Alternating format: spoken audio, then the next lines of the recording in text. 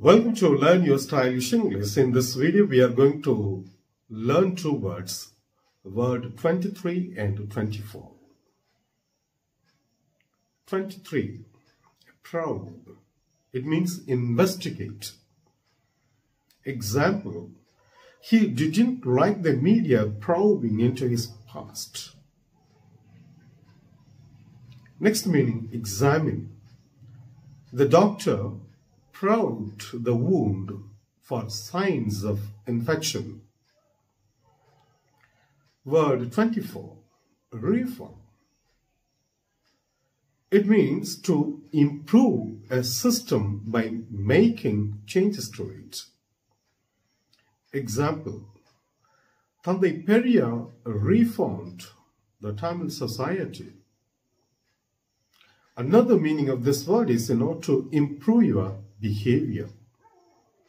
She thought she could reform him.